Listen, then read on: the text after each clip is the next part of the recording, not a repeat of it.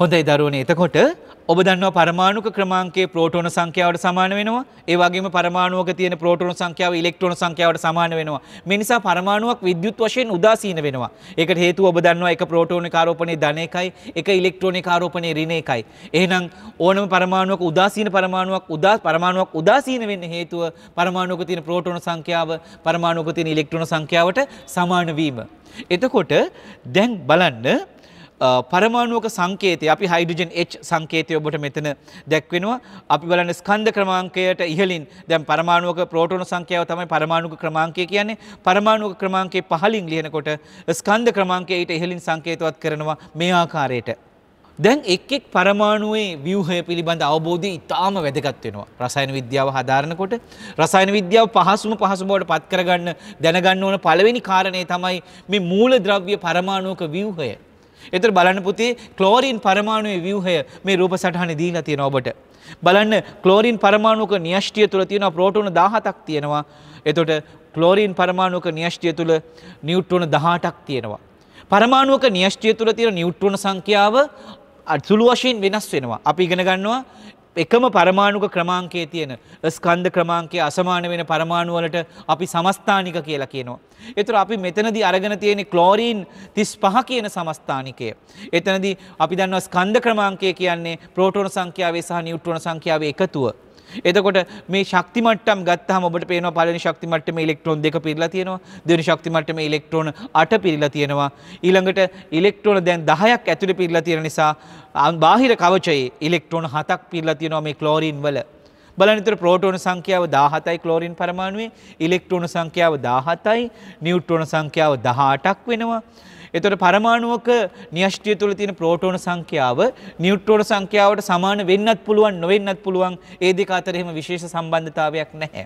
එතකොට පරමාණුක ක්‍රමාංකයේ 17යි ප්‍රෝටෝන 17ක් තියෙන නිසා ස්කන්ධ ක්‍රමාංකයේ 35යි. ස්කන්ධ ක්‍රමාංකය කියන්නේ ඔබ දන්නවා ප්‍රෝටෝන සංඛ්‍යාවේ සහ නියුට්‍රෝන සංඛ්‍යාවේ එකතුව. එතකොට මෙතන ප්‍රෝටෝන 17ක් තියෙන නිසා ධන ආරෝපණ ඒකක සංඛ්‍යාව ධන 17යි.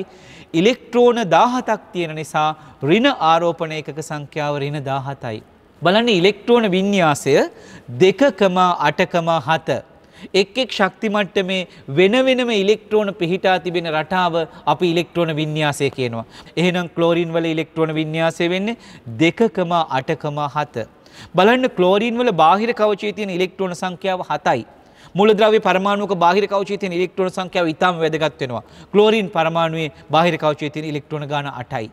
එතකොට ඊළඟට බලන්න දරුවනේ පොටෑසියම් පරමාණුවේ ව්‍යුහය මෙතන තියෙනවා. පොටෑසියම් පරමාණුවේ න්‍යෂ්ටිය තුල තියෙනවා ප්‍රෝටෝන 19ක් තියෙනවා, නියුට්‍රෝන 20ක් තියෙන සමස්ථානිකයේ මෙතනදී අරගෙන තියෙන්නේ. එතකොට K19යි 39 කියලා ලියලා තියෙන්නේ. අපි මේ සමස්ථානිකයේ එකයි සංකේතවත් කරලා තියෙන්නේ. පරමාණුක ක්‍රමාංකයේ පහළින් ලියනවා. ස්කන්ධ ක්‍රමාංකය අපි ඉහළින් ලියනවා. බලන්න ප්‍රෝටෝන සංඛ්‍යාව 19යි. ඉලෙක්ට්‍රෝන සංඛ්‍යාව 19යි. එතකොට ඊළඟට බලන්න නියුට්‍රෝන සංඛ්‍යාව 20යි. නියුක්ලියෝන සංඛ්‍යාව 39යි. නියුක්ලියෝන කියන්නේ ප්‍රෝටෝන සහ නියුට්‍රෝන වල එකතුව. ඒ කියන්නේ ස්කන්ධ ක්‍රමාංකයේ 39යි. පරමාණුක ක්‍රමාංකයේ 19ක් වෙනවා. ධන ආරෝපණ ඒකක සංඛ්‍යාව ධන 19යි. ඍණ ආරෝපණ ඒකක සංඛ්‍යාව ඍණ 19ක් වෙනවා. ඉලෙක්ට්‍රෝන වින්‍යාසය 2,8,8,1 2,8,8,1. බලන්න බාහිර ශක්ති මට්ටමේ නැත්නම් බාහිර කවචයේ පොටෑසියම් වල එක ඉලෙක්ට්‍රෝනයක් තියෙනවා. එතකොට මේ පොටෑසියම් පරමාණුවේ ව්‍යුහය. හොඳයි බලන්න පුතේ ඊළඟට ක්ලෝරින් පරමාණුව මේ තියෙන්නේ. ඉලෙක්ට්‍රෝන වින්‍යාසය 2,8,7 2,8,7 බාහිර ශක්ති මට්ටමේ ඉලෙක්ට්‍රෝන 7ක් තියෙනවා.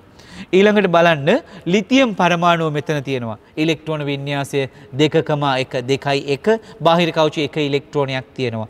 ඊළඟට මේ බලන්න දැන් ඉලෙක්ට්‍රෝන වින්‍යාසය 1 සිට 20 දක්වා පරමාණුක ක්‍රමාංකයේ 1 සිට 20 දක්වා වෙන මූලද්‍රව්‍ය වල ඉලෙක්ට්‍රෝන වින්‍යාසය මෙතනදී ඔබට දීලා තියෙනවා. බලන්න හයිඩ්‍රජන් වල පරමාණුක ක්‍රමාංකය 1යි, ඉලෙක්ට්‍රෝන වින්‍යාසය 1යි.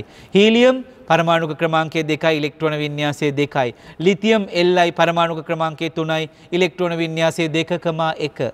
බෙරිලියම් පරමාණුක ක්‍රමාංකය 4යි, ඉලෙක්ට්‍රෝන වින්‍යාසය 2,2. බලන්න බෝරෝන් පරමාණුක ක්‍රමාංකය 5යි, ඉලෙක්ට්‍රෝන වින්‍යාසය 2,3.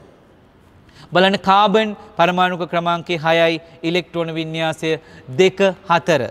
2,4 නැත්නම් 2,4. ඊළඟට බලන්න නයිට්‍රජන් පරමාණුක ක්‍රමාංකය 7යි ඉලෙක්ට්‍රෝන වින්‍යාසය 2.5 නැත්නම් 2.5. ඔක්සිජන් බලන්න පරමාණුක ක්‍රමාංකය 8යි ඉලෙක්ට්‍රෝන වින්‍යාසය 2.6. ඊළඟට බලන්න ෆ්ලෝරින් පරමාණුක ක්‍රමාංකය 9යි ඉලෙක්ට්‍රෝන වින්‍යාසය 2.7. ඊළඟට බලන්න පරමාණුක ක්‍රමාංකය 10යි නියෝන් වල ඉලෙක්ට්‍රෝන වින්‍යාසය 2.8. ඊළඟට බලන්න සෝඩියම් පරමාණුක ක්‍රමාංකය 11යි ඉලෙක්ට්‍රෝන වින්‍යාසය 2.8.1. බලන්න මැග්නීසියම් පරමාණුක ක්‍රමාංකය 12යි ඉලෙක්ට්‍රෝන වින්‍යාසය 2.8.2. බලන්න ඇලුමිනියම් පරමාණුක ක්‍රමාංකය 13යි ඉලෙක්ට්‍රෝන වින්‍යාසය 2.8.3. බලන්න සිලිකන් පරමාණුක ක්‍රමාංකය 14යි ඉලෙක්ට්‍රෝන වින්‍යාසය 2.8.4. බලන්න සල්ෆර් පරමාණුක ක්‍රමාංකය 16යි ඉලෙක්ට්‍රෝන වින්‍යාසය 2.8.6යි. ක්ලෝරින් පරමාණුක ක්‍රමාංකය 17යි ඉලෙක්ට්‍රෝන වින්‍යාසය 2.8.7යි. බලන්න ආගන් පරමාණුක ක්‍රමාංකය 18යි ඉලෙක්ට්‍රෝන වින්‍යාසය 2.8.8යි. බලන්න ඊට පස්සේ පොටෑසියම් තියෙනවා පරමාණුක ක්‍රමාංකය 19යි ඉලෙක්ට්‍රෝන වින්‍යාසය 2.8.8.1යි. ඊළඟට කැල්සියම් පරමාණුක ක්‍රමාංකය 20යි ඉලෙක්ට්‍රෝන වින්‍යාසය 2.8.8.2යි. එතකොට බලන්න සල්ප පරමාණුවේ ව්‍යුහය ප්‍රෝටෝන සංඛ්‍යාව 16යි පරමාණුක න්‍යෂ්ටිය තුල ප්‍රෝටෝන තියෙනවා 16ක් නියුට්‍රෝන තියෙනවා 16ක්. එතකොට සල්පවල මේ සමස්ථානිකය 32 සමස්ථානික කියන්නේ ප්‍රෝටෝන සංඛ්‍යාව සමාන වෙන නියුට්‍රෝන සංඛ්‍යාව අසමාන වෙන පරමාණු කියලාත් කියන්න පුළුවන්. එහෙම නැත්නම් පරමාණුක ක්‍රමාංකයේ සමාන වෙන ස්කන්ධ ක්‍රමාංකයේ අසමාන වෙන පරමාණු කියලා කියන්නත් පුළුවන්. එතකොට සල්ප පරමාණුවේ බලන්න ඉලෙක්ට්‍රෝන 16යි. ඔබ දන්නවා පරමාණුක ප්‍රෝටෝන සංඛ්‍යාව ඉලෙක්ට්‍රෝන සංඛ්‍යාවට සමානයි. එතකොට නියුට්‍රෝන සංඛ්‍යාවත් මෙතනදි 16යි. නියුක්ලියෝන සංඛ්‍යාව 32යි. පරමාණුක ක්‍රමාංකයේ 16යි. ස්කන්ධ ක්‍රමාංකයේ 32යි. ධනාරෝපණ ඒකක සංඛ්‍යාව ප්‍රෝටෝන 16 නිසා ධන 16යි. ඍණාරෝපණ ඒකක සංඛ්‍යාව ඉලෙක්ට්‍රෝන 16 නිසා ඍණ 16යි. එතකොට ධන 16යි ඍණ 16යි නිසායි පරමාණුවක් විද්‍යුත් වශයෙන් උදාසීන වෙන්නේ ප්‍රෝටෝන සංඛ්‍යාව ඉලෙක්ට්‍රෝන සංඛ්‍යාවට සමාන නිසා. ඉලෙක්ට්‍රෝන වින්‍යාසය 2.8.6යි. එහෙනම් බාහිර කවචයේ ඉලෙක්ට්‍රෝන සංඛ්‍යාව 6යි.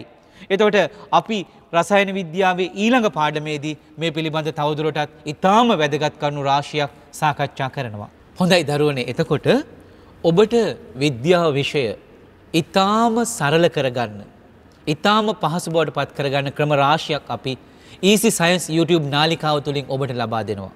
ඔබට නැවත නැවත මේ පාඩම් අපිත් එක්ක ඉගෙන ගන්න පුළුවන්.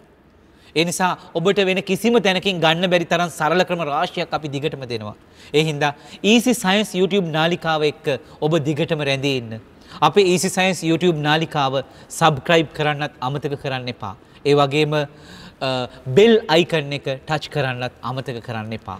ඔබට අපි විෂය දැනුම 100%ක් ලබා දෙන්න අවශ්‍ය සෑම ක්‍රමවේදයක්ම අපි මෙහිදී යොදා ගන්නවා. ඒ නිසා දිගින් දිගටම අපේ මේ YouTube නාලිකාවත් එක්ක රැඳී ඉන්න.